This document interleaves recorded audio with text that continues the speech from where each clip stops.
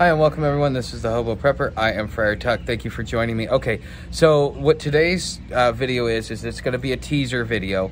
I'm talking with a former Marine that guarded the walls of Gitmo, and we talked about siege training and how to practice for it, kind of what to do, you know, all these different things that we planned.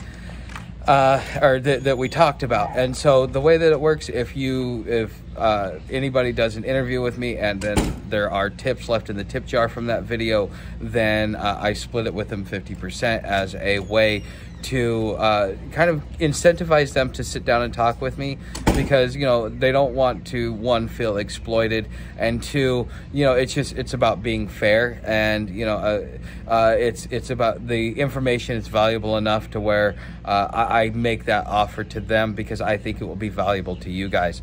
Okay, so sit back, enjoy the video, like, subscribe, share if you like content like this, and I'll see you in the next video.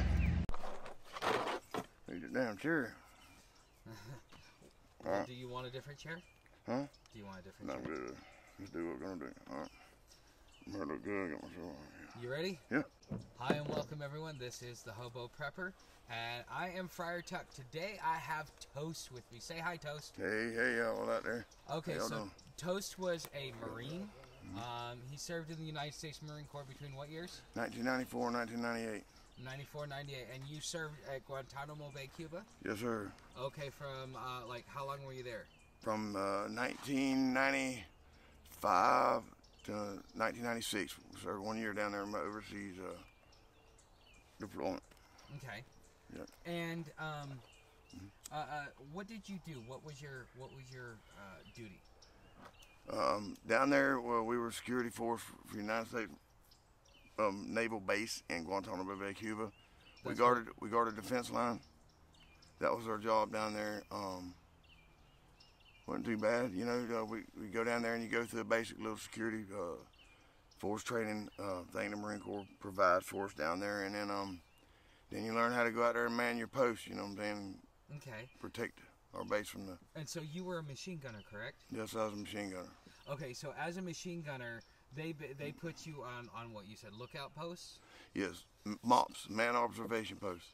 Okay, like what was the purpose, like what is the advantage of that? And to somebody that maybe has a homestead or has, you know, maybe 40, 50 acres that they want to keep secure, yeah, how, kind of explain to us the benefit and how to put something like that up, like how would somebody set something like this up if they wanted to, and just kind of explain the benefits as well. Well, it's just kind of so lookout post, what it is, you know what I'm saying, where you can observe, if you got somebody up there, you're observing everything, you know, kind of before it gets to you, if there was something coming your way, you know what I'm saying. And okay. About how far do you actually get to see though? Well, it's according to the terrain and where you're at also, you know, but those posts down in Cuba, we could see hundreds of yards out through there, you know. It's kind of thick, you know, but. Okay, so you're looking through jungle, and you still have like you know, hundreds of yards that you. Well, it ain't jungle down there where we were at. It's kind of a inlet. You know what I'm saying? A bunch of scrubs, low bush stuff. Okay.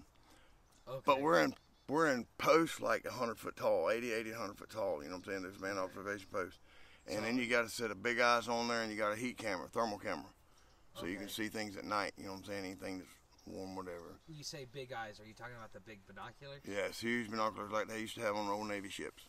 Oh wow, so you look through a looking glass to keep all that. And yes, like, are yes. you able to see lots of detail? Like how much warning are you able to get from a mop? Oh Lord, well, in that scenario down there, you could probably see 1,000 meters, probably, you know. It's hit and miss because it's kind of thick, but there's a road kind of all the way around their side of the fence. You know what I mean? There's a road down there that they patrol also, you know. So it's not, it's kind of like an extra set of eyes, but it's not really as, it's not that beneficial. If you see movement, those big eyes they'll tell you what it is. You know what I'm saying? You get on it, you can get on them with that and see exactly what's coming your way. Okay, so what about like if you guys were under siege? So we're talking about nobody in, nobody out. You're being assaulted from all sides. Kind of walk us through something. How would you in the Marine Corps in that situation to protect Cuba? How would you handle that? Well, if we were getting attacked, we always got a backup plan. The Marine Corps does. You know what I mean? It's kind of what we were set up in a defense position. You know what I'm saying? So you're being prepared for what you think might come your way. You know what I'm saying? That's about the best you can do, unless you know exactly if you had an enemy force coming to you. You know what I'm saying? You'd be prepared for it. Did you ever have to engage anyone while you were? Yes, had not really actually physically. I mean, like we didn't have to use no deadly force really.